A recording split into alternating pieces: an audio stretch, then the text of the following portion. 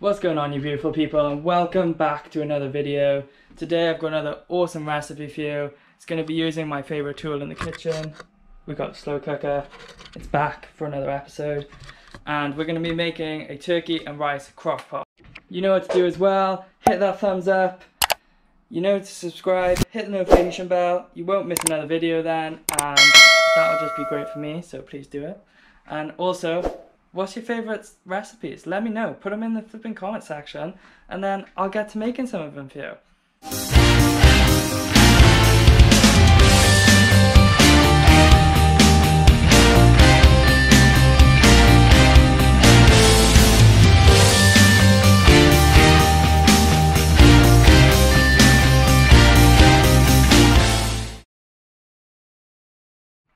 Another super easy one, and this is all the ingredients you're going to need for it.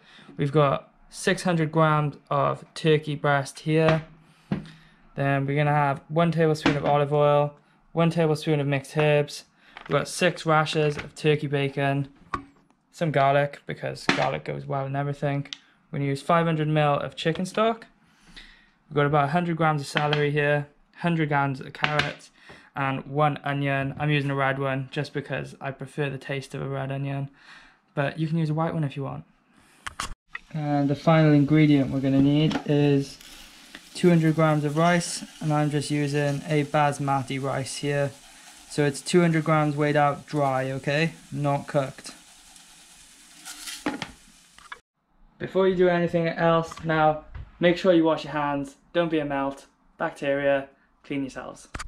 Now just get your pan on a medium-high heat, and you're going to add that tablespoon of olive oil, and then we're going to let that heat up a little.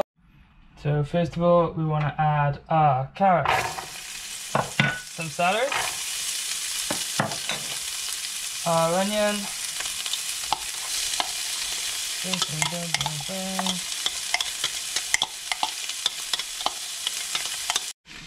and our garlic.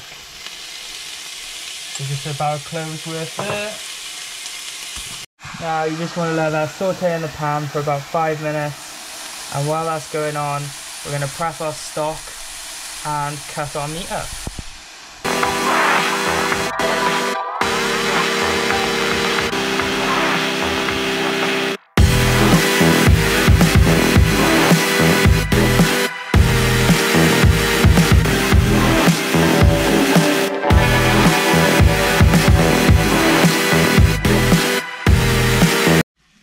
Now we just want to add our base into the slow cooker and return the pan back to the heat, ready for the meat to go in.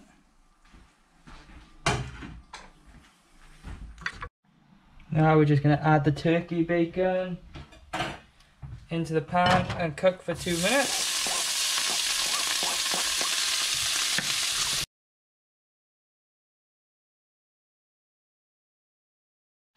Now we just want to add the turkey and bacon into the slow cooker. Make sure we get all that goodness in there. If it wants to come out, boom. Now time for the rest of the ingredients.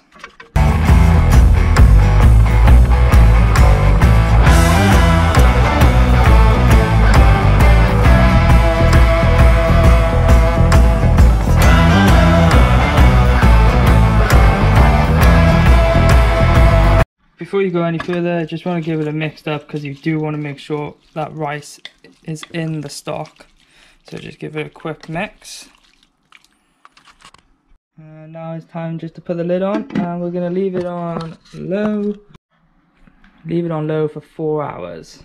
It's been on for about 2 hours now, and most of the liquid has dried up. So I'm just going to add another cupful of water just to give it a little more juice. And it's done, finally. Let's check it out. Boom. Look at that. Absolutely delicious. Smells amazing. It's gonna taste even better. Let's get it all prepped and let's get it sorted. There we go, and we got it all dished out. Nice even portions. Ready for lunch for the week.